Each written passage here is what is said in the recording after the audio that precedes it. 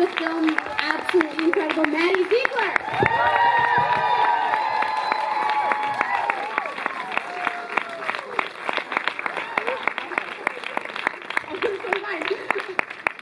Thank you guys so much for being here. We just smashed into each other. You did? Yeah. It's beautiful. So I have a few questions I'm going to start with, but then I'm going to open it up to everyone here to ask questions so you can be starting to think of them and get it ready in your mind. But first, I want to start deep. You're so far away, Molly, but I'm going to give you... Do you want us to scoot closer? Oh. Oh, this is good. My mic fell out. Everything's going great. Yeah. We rehearsed. It's that. Okay, great. Now I'll scoot closer. This is going to be awesome. Okay. And then it's going to get really fun. Okay.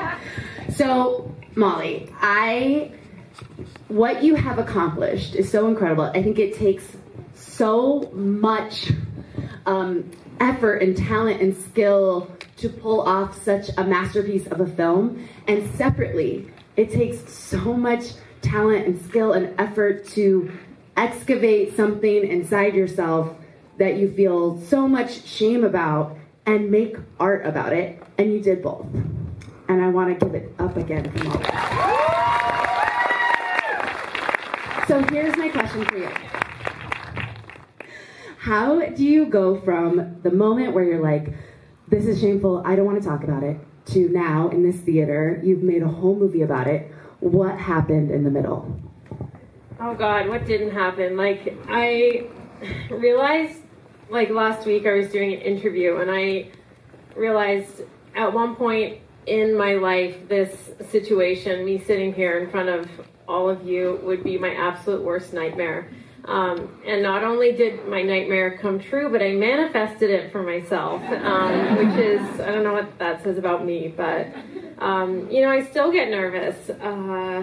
I crashed into you when you were trying to sit down. Like, it's always a little bit scary, but it gets easier to talk about it, especially beautiful responses, in particular from the MRKH community, a lot of whom which are here tonight, who have flown from various places. So that keeps me going. You know, there's that sort of idea that shame doesn't survive in the light of day, and I think that's true. I think the most freeing thing that any of us can do is to take the scariest truth about ourselves and share it with someone. And you don't have to make a movie, but just say it out loud. But I'm really glad you did. Okay, Maddie, I have a question for you. What was the moment that you knew you had to do this project? Honestly, after I read it, I was given the script and a mood board, and as soon as I read it and saw the mood board, I was like, I have to do whatever. I thought I would have to audition, because I typically do audition for everything I did, and then I was told I could go meet Molly, so we went and got coffee, and she told me that as soon as I showed up, my hair was wet and I had untied shoes, and she was like, oh, she's Lindy. She also ordered like a cookie, which I found so endearing and not what you'd expect from. And also, you were treating me to coffee, and the coffee was so bad, and I felt so like, it's one of those moments where you're like, just get it down, you know, sort of thing. No, but once I met Molly, she just won my heart over. I absolutely was going to do anything I could to do this film, and she was so vulnerable with me and so trusting that she would even, I don't know, give me the opportunity to tell such a brilliant story. And she ended up writing me like the most thoughtful, beautiful letter after we met, asking me to be Lindy, and it was just kind of history from there. That's really beautiful. I love that you showed up to a meeting with wet hair. It was like damp, like yeah. It wasn't like that's how I roll. No, this is how I spend my life, and I now feel validated. Yeah, but I heard from someone that maybe you thought that let's get into it. Let's get dark. Let's get the goss. Emily Hampshire, who plays my mom, in this film, she said that something around the lines of like, maybe you saw my Instagram or something and thought that maybe I was very like put together. Yeah, I thought, well, I have to thank Pierre Elliott at WME for giving me a call and said, have you thought about Maddie Ziegler? And I was like, she's too beautiful. Like, she's too, like, I wish I looked like Maddie Ziegler in high school. And I said to the cast, like, you know, this is my movie, so I make everybody, like, look the way they do. But you know, it's Instagram versus reality. Instagram is fake. Not that she has a beautiful Instagram feed, and I love all of her photos. But like, No, you saw like the real. yeah, like, you know, what we see there isn't necessarily who a person is. And I, you know, obviously in person you're just as beautiful, but even just more so as a person. This is really beautiful. You guys write letters to each other. You get coffee and cookies. Okay, I want to open it up to the crowd because I know there's a lot of people from Beautiful You here. And let's do this by raising your hand. And if you have a question, and I'll like do a cool point at you. So first hand up. Here we go. Hi, my name's Amy. Hi, Amy. I just want to thank you and Maddie and the rest of the crew for making this film. Can you say who you are? I'm Amy Lossie from the Beautiful You MRKH Foundation. This is Amy from Beautiful You. Seeing a story that could be any of us on film, on screen, means more to me than I could ever imagine. And when I was your age, Maddie's age, I just couldn't imagine this happening. I just want to thank you from the bottom of my heart. Thank you. Beautiful. Just in case anyone in the back can't hear, I will repeat everything, but that was a really beautiful thank you. And now I'm going to cry into my mic. Take another question. Dead center. Yes, you, stand. I didn't know I'd be standing, but I think you are here. And I have a personal and a professional question for both of them. What was the most scary thing starting the movie, and what's been the most gratifying since it's released? Okay, what was the most scary thing and the most gratifying thing since it's been released? Yeah, I think the scariest thing was obviously just doing Molly justice and trying to also, I guess, just be as authentic for you and for the MRKH community. Like you said, like this is the first of its kind, and I'm so lucky that I was able to be a part of something so special and so educational, and something that now you guys feel like you have a place to go and a reference point. And that was definitely like the scariest part. I just wanted to make sure I was obviously being as accurate as possible and as genuine as possible. But as soon as I got to set, like, it was the most safe, incredible, open set. And like every day, even on the hardest scenes, like, I feel like, I don't know, it was just a really, the most gratifying part. Probably just seeing the response. It's scary. You just you never know. And this is my first film that I've been in every frame, and you just never know how that's going to go. But getting to talk to people from the MRKH community has been like the most emotional, rewarding thing. And every day I'm like so grateful that I said yes to this project. It's been the most rewarding thing, and I just feel so lucky to be here. Like, it's been a dream come true, and Molly's changed my life so much, like not just professionally but personally. She really has, and has opened my eyes up to so much, and has been the best friend, and so caring and amazing. And I think you're a brilliant writer and director, so Keep going. and she provided me with Dairy Queen every day, so Yeah. for that reason, yeah, she's the one. But yeah. I think you should answer as well. Scariest thing is this: it's sitting in a room with people, a lot of whom which I know, a lot of whom which I don't. To make a second feature is challenging because people are kind of looking at you more critically as a filmmaker, and just to do something so personal felt very risky for me. But if it isn't scary, I don't want to do it. And most gratifying is this gal right here. And yeah, I see some MRKH faces, and this is up there for me, and I will say, Jacqueline, sorry to put you on the spot, but Jacqueline Mish is here, and she is the first person that I saw who was in the public eye, Miss Michigan and Survivor, and used her platform to put MRKH on the community, and I'm so indebted to you and to your bravery and courage. I really looked up to you a lot, so just seeing your face is, it's a real full circle, and it's hard to not get emotional. Sorry for calling you out on the spot. Okay, we're going to take another question. You right there in the white shirt? Yes. You know, you can stand or sit. I realize I really enforced that, and I'll be more relaxed about it going forward. I'll stay seated. This is a question more for Maddie. Is there someone in the cast that you instantly just clicked with and really meshed well with, and then the opposite is someone that really pushed you and kind of challenged you to adapt with the ways you work?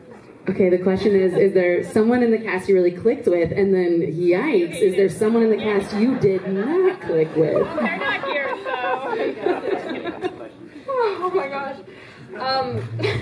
I would say I really clicked with everyone. I think I obviously had the most emotional connection to probably Emily Hampshire and to Juliet. Juliet played Viv, and Emily played my mom. I think the mother-daughter relationship was, I don't know, I think we fostered a really beautiful connection immediately off the jump, and Emily, like, I guess I can quote her, she's just said that she immediately felt protective over me, even before we started filming, so I think that made for, obviously, a really great dynamic between the two of us. Juliet is incredible, I love her so much, we were just together yesterday, but she's so talented, and all of our scenes were so fun together, and we got to run track together, which was an experience. And the second part of this question is very tricky. There wasn't anyone, I don't... Is TMZ here tonight? Yeah, I know. Like, Us Weekly? Okay, Molly will drop the name. Pass the mic. I don't think he's here, but... You're so scared. No, you know what? I'm not. Okay, wait. Maddie, you can whisper it in my ear. Wait, can you talk with me later? Okay. It was just... Okay, no. yeah, I don't know. I don't think this is the right place to be talking about it. But I will say I'm good friends with Molly, and she did text me that it was Brad Pitt, and she had to cut him out of the movie. So straight to print. But I will say, like, in all seriousness, I did get along with actually everyone on set, and there except for clearly one person. Oh, okay, that's fine. Listen, it was Brad Pitt. Well, we're gonna move on. Okay, another question. Right here in the pink shirt. I just turned 16, and what is one of the hardest things you think about being a teenager nowadays? What a good question. She just turned 16. What a cool year of life, and what is the hardest thing about being a teenager?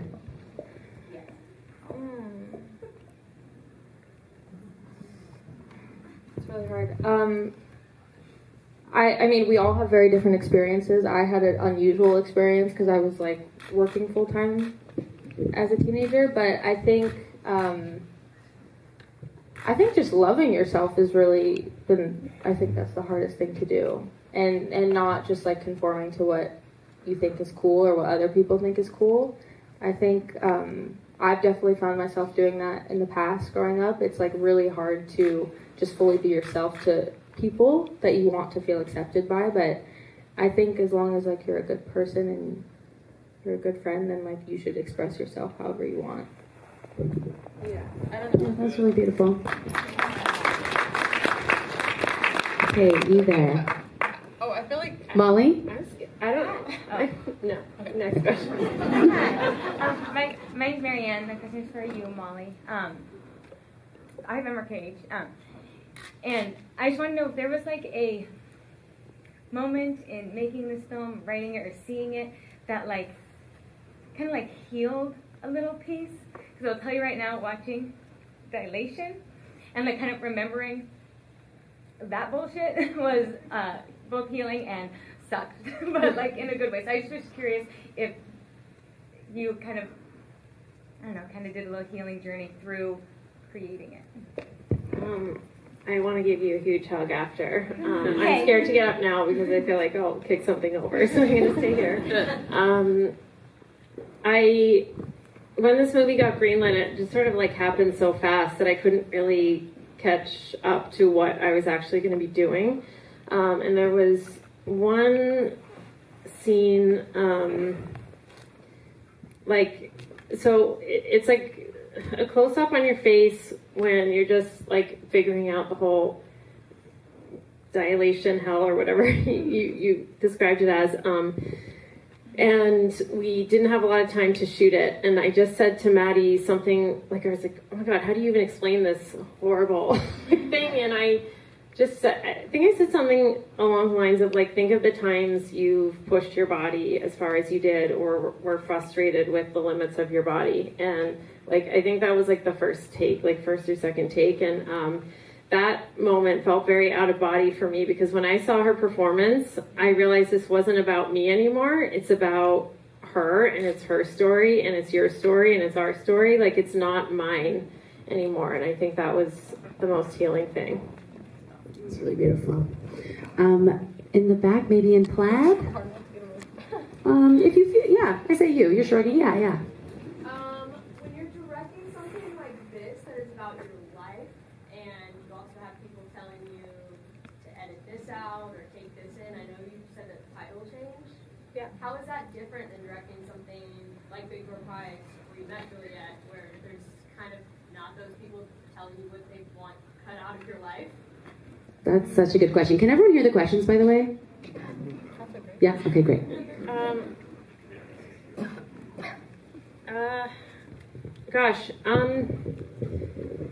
Yeah, I will say I was really lucky to have a team of people, incredible producers and people who financed it, Telefilm Canada, who really trusted my creative lead on this.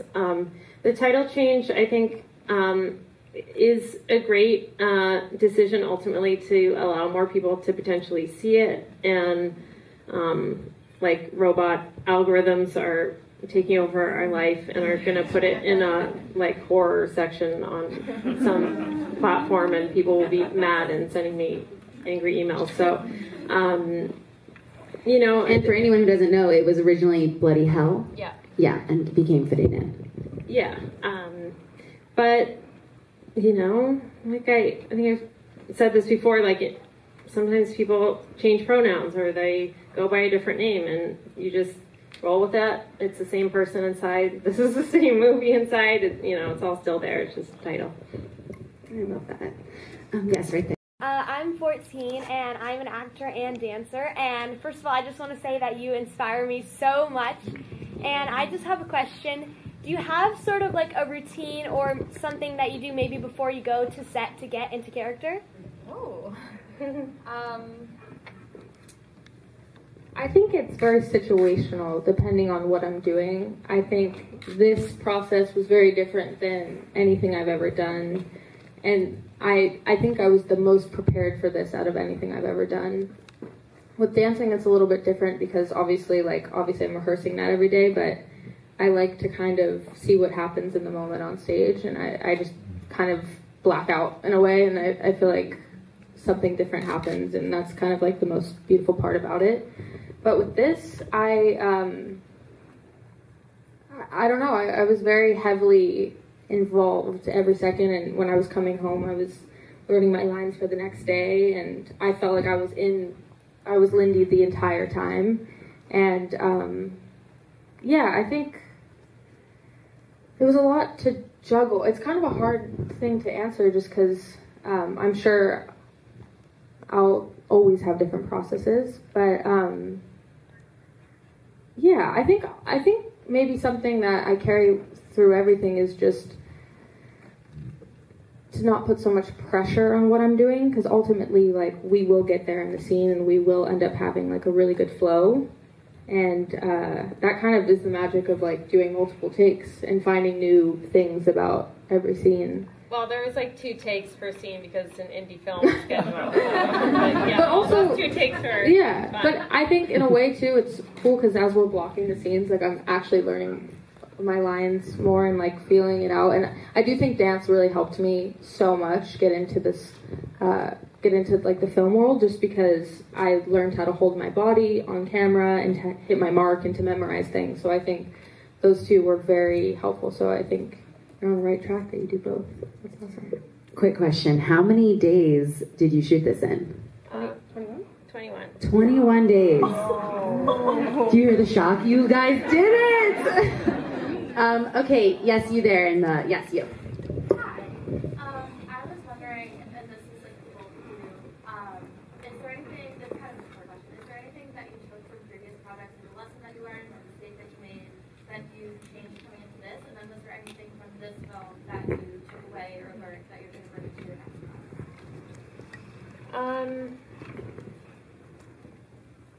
Gosh, every project you do, every time I go to set, I go with a plan just to have it thrown out the window. So I think the only truth I know is that you can never anticipate it, what is going to happen.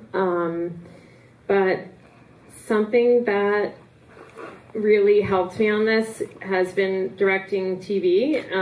Even though it's different, just being able to get through a really tough schedule for an indie film was really beneficial. And just feeling more confident as a director in that I can prepare. My goal is always to be in a space walking onto set where I'm able to look at the actors and see the performances, because if you're not prepared, you can't pay attention to what's happening to you, and sometimes you can discover some really amazing things. Yeah. It's kind of similar, I guess, for me. Like, I did all the preparation so that when I was on set, I allowed myself to like just let go, and I feel like I didn't do that in the past, and that's something that I now am going to carry with me through everything else. I feel like I actually allowed myself to fully let go in this performance. I didn't have any option, like that was the only option really, but I, for the first time, am like proud of what I accomplished, because it was a first for me to be in every frame and to emote so many different things. So Lindy as a character absolutely is like never, I don't think is ever going to leave my body. So I think I'll probably bring her through everything that I do. Yeah. It's really beautiful. I have the following question for you. We all know about your wonderful work with Sia, not only, the great video that came about, but all the emotional and psychological work you did while interacting with her. Do you think that the work that you did with Sia helped you mature enough to be able to portray a role like this, that is so complicated? Yeah, I think ultimately doing those music videos is what made me find my love for acting. I didn't have a plan to act. When I was younger, all I wanted to do was dance and do Broadway, which is so interesting because I cannot sing. So, I don't know where I was super confident there, but I realized that I was actually doing a lot of work behind the scenes, and I was actually like prepping these roles for all of the dance pieces that I was doing, and I didn't realize how much like internal work I was doing. For every step I had a thought behind it, and that's like what you do as an actor, and I was kind of doing that before I even realized. And I had been doing some like self-tapes and acting here and there, but never thought I could make it to what this is. So Your big face. Yeah, with my scraggly hair. And that was kind of my process, and I'm very lucky. Like I said, dance is actually like I think the biggest reason why I found my love for acting. Wonderful. Yes, on this side there. Molly, thank you for doing the film. I have MRPH as well, diagnosed way back in '81. And I don't know how all young women deal with the social media aspect of it, because we didn't have cell phones growing up, obviously, when I was diagnosed. So for that, I'm really, really thankful, and I just applaud you for being a female director, and thank you both for doing the film. Thank you. Thank you so much. Very beautiful. Yes, you in the blue denim.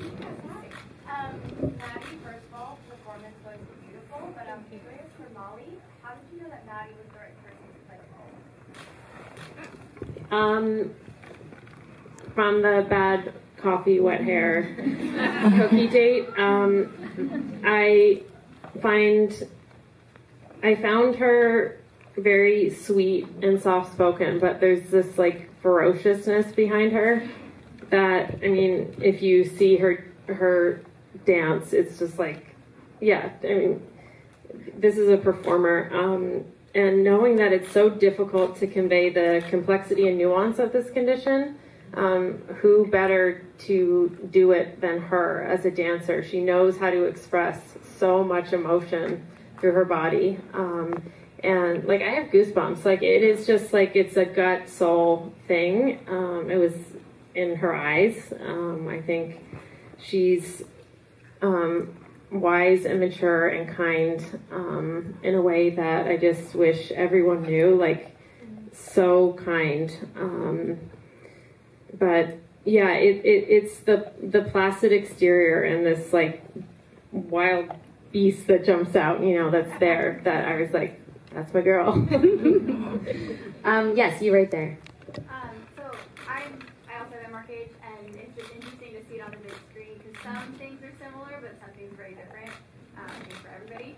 So I'm curious, how much of this is autobiographical, and then how much of it is aspirational and what you had hoped would have been your experience? Well, looking like Maddie Ziegler. No, just kidding. I actually, back to the social media thing, like, I was diagnosed maybe older than I don't know, I won't give away my age, but I had like a flip phone and a beeper, so there wasn't much info I could get on my beeper in New Jersey. But I do want to say that I appreciate acknowledging that it was different from your experience. This has been a tremendous gift and opportunity I have to make this film. It is also a lot of pressure to feel like you are speaking about something for everybody, and I think people kind of want me to be able to speak to everybody, and I can't. This is only my perspective. I want other people to tell their story.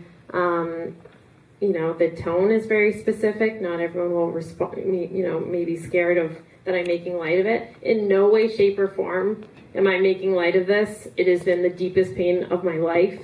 But humor is how I've coped. And that's how I cope. And other people cope in different ways. And that is all valid. Like, I will be there to support you or any other person who wants to tell their story. In the hat. You were talking earlier about how humor played a really important part, like just moments of having that. But for me, the two moments that like really hit were the vulnerable moment with the mom when she was sharing her story, and then at the very end with the doctor, when she realized she had like choices in the matter. And so I want to thank you for that, and I was wondering what scenes for each of you were the most impactful, like that you'll take away forever? Thank you. I will try not to cry. The character is very loosely based on my mom, but she died from breast cancer when I was 21. So, in a lot of ways, this movie is my amends to her. I think pain causes people to be selfish and unable to see beyond what's happening, and that scene is very much based on a moment. My mom was gracious and kind and patient, and I was just sort of in the depression of it. And she showed me her scar for the first time, and it was really shocking, but it was her way of saying, like, you don't get a monopoly on pain in this world. And I was like, you bitch, but you know, moms are right. The question was, what scene impacted you the most, right? For me, it was really interesting. There were lots of those moments, but not until the first time that I watched it, the first and last scene being mirrored, but with a completely different mindset. That's like I think one of my favorite parts of the whole film. And it actually like was taken aback, which is so weird because I obviously was so deep in it and filmed it. But I guess just seeing it for the first time laid out was like really chilling for me. And just to see, like you said, she actually found that she can have her own choice on her body, and she like reclaimed her power by the end. And I think it's just like the most beautiful arc that she has. And she realizes, like, you know, that whole monologue of like, you can all cancel me and have your opinions, but at the end of the day, like, this is my body and I'm going to choose to do what I want. And I also don't have to make a decision. Like, I'm just can live in the moment. And I think it's like so powerful, and I love that scene, and it means so much to me. So yeah. We'll take just a few more. You there, sir, with your hand? Yes, you. But from the writing to the acting, bravo. Maddie, I wanted to ask you, was there a point reading the script that you were like, this, like, that really drew you? Like, what was the point in reading the project and you were like, I wanna do that? Honestly, selfishly as an actor, I was like, I want to do everything in this film. But because it was the same thing, like, it was scary to me, but I obviously want to do the scary things. I think the monologue where I'm sitting in the grass with Juliet, and it's the whole scene about not being able to be a mother, that scene was like, as an actor, you know, like, depending on how it's written, like, you know, depending on the performance level, you can take it there, but like, it was already on the page. Like, I didn't have to do anything. Like, it was already there for me, which is why I like love you so much, because your writing is just so incredible, and there wasn't anything about it. It was perfectly done. And so I was lucky enough to just say the words, and it came off in the way that it did. But that scene in particular, I was just like, I have to do that. I have to. It's like the most powerful thing, and it's so vulnerable and so brave, and I feel so lucky that I was the one that got to do it. So yeah. My name is Eliza Redwine, and I love acting. Oh, Yeah. thank you. Eliza Redwine. Eliza Redwine is speaking. Okay. Yes, she is good. Stop, you guys are making me blush. Okay. I really love acting, and I just want to know what it took for you to get into character. For example, Sydney Sweeney, she likes to make like books out of her characters, and I just want to know if you do anything similar. For everyone in the back, do you do anything specific to get into character? And fun fact, Sydney Sweeney makes books out of her characters. Did not know that. I didn't know that either. You better be making novellas over here. Poems? I don't do that. Not yet, at least. I don't know. My acting coach is here, Megan McNulty, and I owe so much to her, because we did so much work. Like, every single day we went through the entire script, so that took a few weeks to go through, but we literally broke down every single line. And I think, yikes. yeah. No, but I mean, I was nervous. I've never, like I said, I've said it like 1,000 times now, but I've never been in every scene. So I was like, I need to be over prepared. And that way, then once I got to set, I was actually able to just let go and perform. But yeah, I like to do that work with her and break down the character, and it gives me so much freedom then once I feel like I feel secure enough to then let loose. But that's kind of my process. I think also for this film in particular, like, I actually had like a real resource of, like, we had really I won't share what it was, but especially before the really intimate scenes, like, she would literally lead me up to that moment in real time and tell me everything that was going on, and it just put me there instantly, which I'm so grateful for, because that's like so, I don't know, she had to relive it, like, literally watch me in real time reliving everything. And we had a lot of like emotional cry hugs after scenes where we would just I'm sorry. No, that was it. I do just want to say, we're talking about like beautiful, like heavy things, but that scene that I still find hard to watch with the gynecologist and the I changed my mind and all of that, that actor was so alarmed when he came onto that set. He had never been in a gynecologist's office, and he was so rattled. He was like, oh my God, my wife has been going here every year our whole marriage, and I had no idea that she does this in between like picking up our kids. He was so stressed out. Maddie has been shooting all day. She's exhausted. Like crying in front of him. Yeah, and like, you know, there's, you have like Spanx, like there's, you know, wardrobe and all of that involved, but he was so tentative and uncomfortable with what this character was doing. You're lying, like in between takes, crying, wipes a single tear away, sits up and is like, this is way worse for you than it is for me, I'm good. And then was like, went back, and I was like, what a boss bitch this girl is. Like, she just is like, sir, let's just keep it rolling, I gotta eat my Dairy Queen, like, let's go. Even all of the scenes with DeFaro, who played Adam, like I had to have a serious heart-to-heart with him because we had an intimacy coordinator, which is like the most great. I'm just so grateful we had that.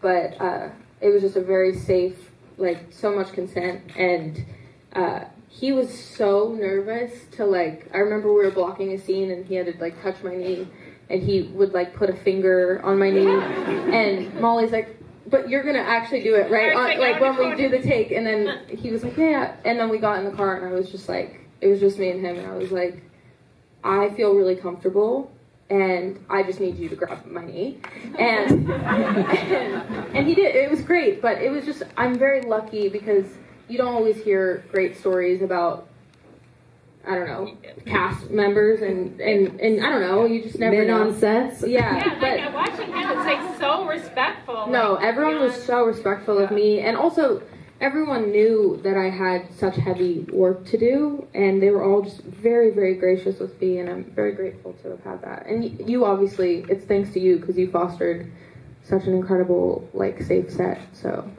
yeah. The bridesmaid scene that I always do in Q&As with the fighting over the microphone. Kristen Wiig and anyways. I lost my train of thought. We had a lot of like young guys in their 20s on the crew, and they just took a job, and I think like day one they were like, what is going on? And they were the best dudes on the whole planet. I love them so much, but one day in between takes, I guess they didn't know I was there, but I was in the bathroom. We were shooting something in your bedroom, and they were throwing the dilators at each other. And I popped my head out, and they were like, "Oh my God, we're so sorry!" Like, and it wasn't like, it was just like one. It was like they tossed it over or whatever. And I just started laughing, and I was really actually grateful to like kind of diffuse it. And it was like, oh my God, it's just a thing. It's just a prop in a movie, a prop in your life. The power is kind of removed. But like, they couldn't have been more like apologetic of like, oh my God, we are so sorry, we respect you, like, you know, and how protective they were with Maddie. Like, these are guys in their 20s who like, you know, in between takes when people are talking and like looking at cat memes or whatever, it would be like, bro, Maddie's got a big scene, like, just chill. So my experience with like men also, both on the cast and the crew, was just like, I'm feeling good about a lot of the young men out there. Oh, that's awesome. I love that gynecologist actor story, and I just, a quick pitch that you shoot this film again with every man in America. Oh my God, no thank you. No, I don't want a reproductive movie for a while or ever, so. Yeah, fair. Okay, last question, so only keep your hand up if you're like, I'm gonna crush this. Really... Yes, right here? Yes, okay, it's you. Hi, my name is Kristen and I have MRKH. I had a question for Molly, but real quick, Maddie, I wanted to tell you that as I got into the film watching, I know it was a movie and I know you're an actor, but I really believed you had MRKH. You did a really good job. It was really incredible. Molly, I just was wondering, I heard you say in the beginning that the feedback from the MRKH community and the support that you got has been really helpful. But as you were doing this project, was there anything you were worried about from that community? Yeah. First of all, Amy, who spoke first at Beautiful You, and Christina, like, I sent them the script. They were so involved in it. They had a relationship with Jacqueline. They were always checking in with me of like, do you want to talk about this? Like, we helped Jacqueline sort of navigate some of this. The response has by and large been so incredible, and those are the ones I hold on to.